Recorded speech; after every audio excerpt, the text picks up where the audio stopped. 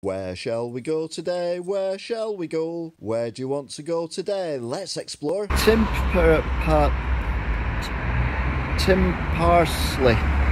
Even though it's only very small, Timperley. They actually got home bargains. But to be fair, it's the smallest home bargains I've ever seen. They do have some epic shops here. For example, floor dressing and floor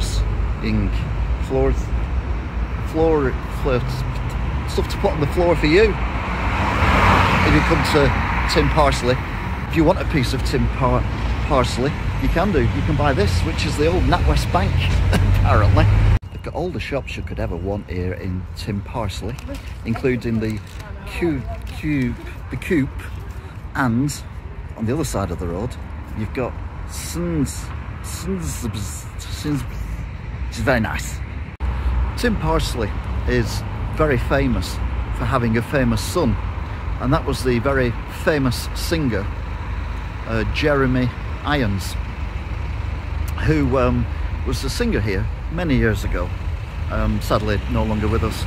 If you want a coffee, well, you're out of luck at the minute, but if you come back tomorrow, you're in luck, because they've got a cost-a-lot coffee shop.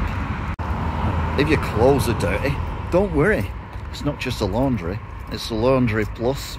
I don't know what the plus is. The town's bowling green has been changed and transferred and completely refurbished into a spatial saving, safe area, COVID-friendly garden. Sadly, it's closed at the moment. If you're old like me and you used to go to the cinemas back in the day, you may remember the advertising theme tune that come on that went ba ba ba ba ba ba ba ba ba ba ba ba ba ba ba ba. Well, that's their head office. Again, everything you could want. You've got hairdressers, you've got a nail shop that's currently being done up. E-cigs. I love e-cigs. No. And you've even got a Sayers bar shop. I like bars. Give me a bar. You can even buy kebabs and pizzas and things like that, and that's no lie.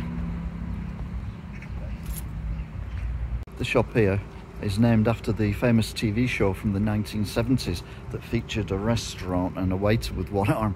Yeah, that's right, Sparrow's Nest. A couple of gobs from the town centre is this huge playing area where you can play games. It's fully populated all the time. Well, not today, but I'm sure it is.